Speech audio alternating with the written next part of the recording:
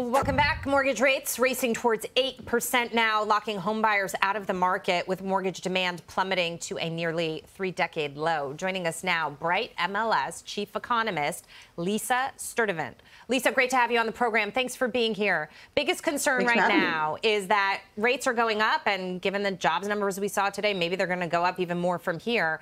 But prices are not coming down as quickly as people want. So the market has basically stalled and inventory is low. What are you supposed to do? I mean, housing is a #1 need for many of us out there. How do you navigate this market? No, absolutely, right? With elevated mortgage rates and prices that are continuing to rise, we've seen affordability hit an all-time low. And for prospective homebuyers in the market, it has only gotten more challenging. So we've seen that for some people, the decision has just been to sit out the market because in some markets, rents are coming down and renting may be the better option at this point.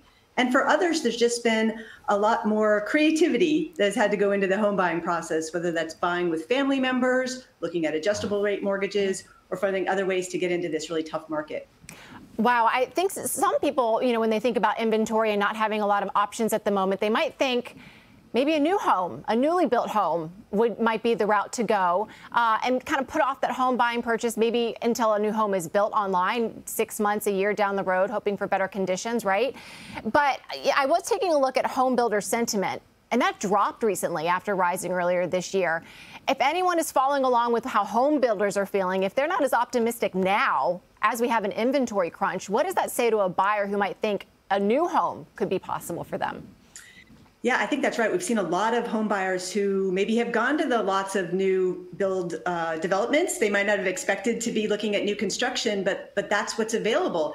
And we have seen recently, though, builders who have been having to offer concessions to keep those buyers on their lots, whether it's buying down points on their mortgage or offering amenities into the new home. And so I think home builders are very sensitive to the fact that homebuyer demand is going to have to retract as we hit these 8% levels because for some buyers, the numbers just simply aren't penciling out anymore. Lisa, if people wait it out, let's say they're looking for a home now, but they say, I'm going to wait it out. I'm going to wait till January or early next year. Is there a good chance they could actually get a better price on a home then because the high interest rates are going to have taken their toll on people? Yeah, no, that's a great question. I think that's a question a lot of prospective homebuyers are asking right now. Should I wait? And I think it's really hard. If this is the right time for you and your family to buy a home, then I think this is the market that you have to act in. But I will say for those who are able to wait, we will see mortgage rates come down in 2024, but I wouldn't expect in most markets for buyers to see a big drop in prices.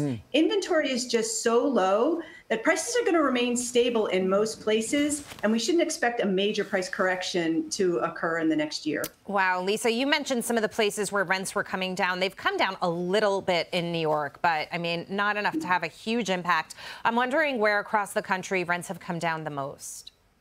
Yeah, we've seen a lot of new construction in some of the bigger markets in Texas, even in California and on the East Coast. There are many places where they're seeing record levels of new apartment construction coming online. And we're seeing for the first time in August that median rents nationwide were down year over year. And so for some people, renting a place is the right decision for them now. The problem is for those who want to get into homeownership, this affordability challenge is really putting off that ability to build equity through homeownership. And that's a real challenge for millennials and other young people who are getting into the market right now. It sure is. A lot of people that have young kids or want to start a family are putting off those major life decisions because of it. Lisa Sturtevant, thank you so much for helping us understand this big problem. Thank you. Thank you.